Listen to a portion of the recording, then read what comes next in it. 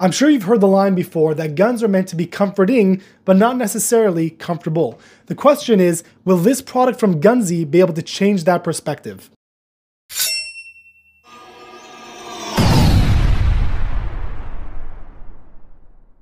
Hello, this is Raziel Cohen with ndftraining.com, and today we're going to be speaking about a product from Gunzee. What this is kind of like a foam that you're able to put behind your holster to make the holster carrying process a little bit more comfortable. Now, there are different variations of options like this that are available on the market, but this is the first one that I've seen that's solely going toward the aspect of comfort and trying to put as much into that as possible to really give you the best value in that regard. So there's definitely a lot to speak about. I'm going to show you a couple different options that I've used up until this point, but also more importantly, I'm going to show you where I think this could be even more valuable than more than just the concealed carry market, because I was using this in a very different way that I felt was really going to be beneficial, and I think it could help you out too.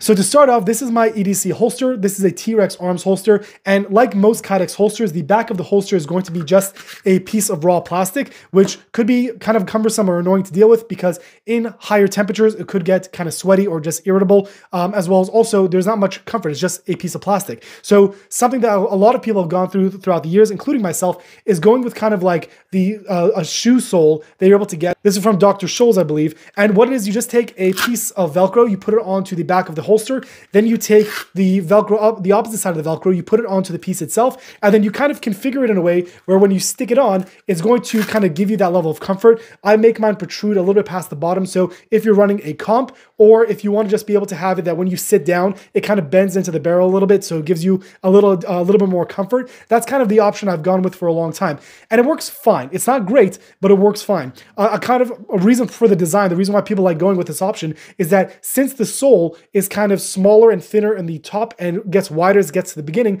it kind of helps the gun tilt into the body a little bit to give you a little bit more concealability when it comes to using the grip itself. So as you know, the part of the gun that's going to protrude more and the part that's going to be the only risk of actually printing is going to be the grip of the gun. So when you have this claw over here and when you have something pushing in between the two, it's going to curve in and then curve up. So by doing that, it kind of tightly fits into your body to give you that level of comfort. Now, what Gunzee did is they took, it's almost like a memory foam piece of material. It's a very soft, very cushiony piece of material. One side is kind of like almost like a very soft suede material. And on the opposite side is more of like a rubbery material. So what you're going to do is that in the kit, what it comes with is a piece of Velcro. So you open it up, you strap one side to the back of the rubber aspect, and then you strap the other side to the holster itself. And then when it sticks to it, you end up having a huge amount of coverage that's able to cover the back of the holster. So this holster is for my Glock 19. And you can see when I put it there, it covers the entire length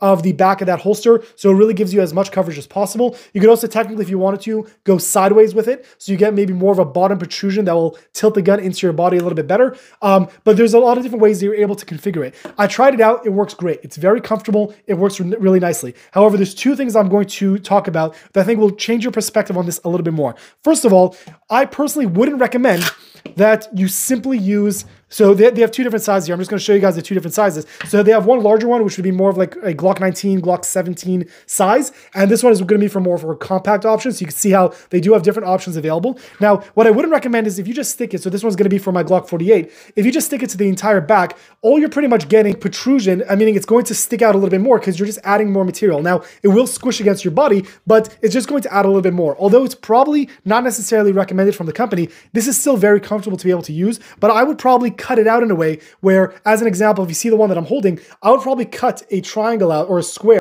off this side right over here, so that what you're having is that you're going to have a portion that's going to be able to not make it a full square. So if this portion is removed right over here, then what that's doing with this being removed is that you're still able to get that tilt into your body as opposed to having the entire thing just protrude a little bit more. It will be more comfortable. It for sure will be more comfortable if you do the entire thing. And if you're able to conceal carry that way, that's awesome. But I think it would be even more concealable if you're just able to make that cutout. It would be very cool if the company in the future offered maybe versions like that, that, where you'd be able to just have that cutout so that you're still getting all the comfort, but a little bit more to the concealability aspect. But as of right now, that's kind of something I would recommend. Now, what I would really say is that I found this to be significantly more useful in other areas, which I didn't really expect. The first one is going to be for outside the waistband carry. So if you have a holster that you're carrying outside the waistband, you could actually put this on the area between the holster and between your belt, because even if you have a belt that's outside the waistband, if you're moving or depending where you like to configure your holster, it can still kind of rub up against your bone, or when you're moving around,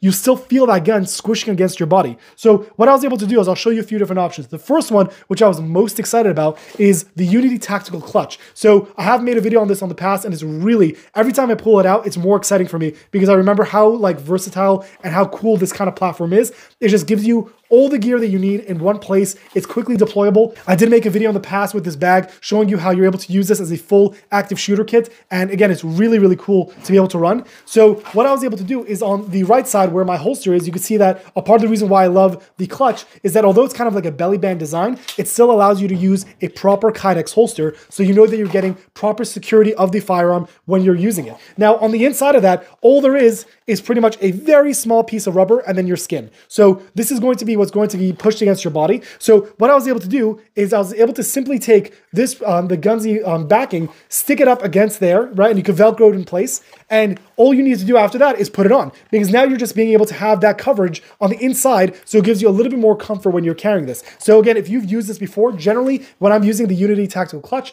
I'll have the gun a little bit more forward than the 3 o'clock position. So it's not going to be directly on the 3 o'clock position. So when it's moved a little bit forward, you can kind of feel it like on your hip or on your bones when you're moving around. But having this additional piece of comfort there really makes a huge difference for how you're going to be wearing it. And it really makes it feel a lot better. So that was the first place I tried it. I ran it for a few days and it felt really comfortable to be able to use. The same concept applies to this belt. This is the Core Essentials belt that I have with the Wilder Tactical insert, and I'm using a level 3 retention holster on the outside. So the same thing applies where if you guys have one of these, this area right over here is going to be what connects the gun to the belt itself, the holster to the belt itself. Now, if you're able to add that same concept where I put that piece of foam there, you're now seeing how it's able to add a lot more comfort to that small area. So instead of it kind of pressuring against your body, it makes a big difference with comfort. Also, most people who are going to be running that system might also have a leg strap because they want to keep the bottom, the barrel area of the gun closer to the body. But again, it's kind of squishing that piece of plastic into your thigh a little bit more, and it kind of makes it uncomfortable to be able to use. So a very simple product like this, which you're able to just stick onto the back and make sure it adheres properly, will make a very big difference when it comes to comfort. Again, the same thing applies for whether you're going to be using a Glock 19 style or a Glock 48 style. They have different options and sizes you could choose from. Installation is literally as simple as taking one of these alcohol pads that are provided, wiping down the surface of the Kydex that you're going to be using, and then adhering this Velcro to both sides of the materials you're going to be using, and that's literally it. I would also recommend you could just buy more Velcro strips so that you could just transfer this from place to place. I would be careful. You don't want to rip it off because I'm sure over time that could cause wear to the material itself, but you could just get 1 or 2 of these and then have it work amongst a multiple set of options that you have so that you're also saving money there. That could be a really cool option. So if you're looking to get any information on this, I'm going to leave more information in the description below. If you have any questions, please feel free to leave a comment in the comment section below, and I'll get back to you as soon as I can. This is Raziel Cohen with ndftraining.com. Thank you for watching.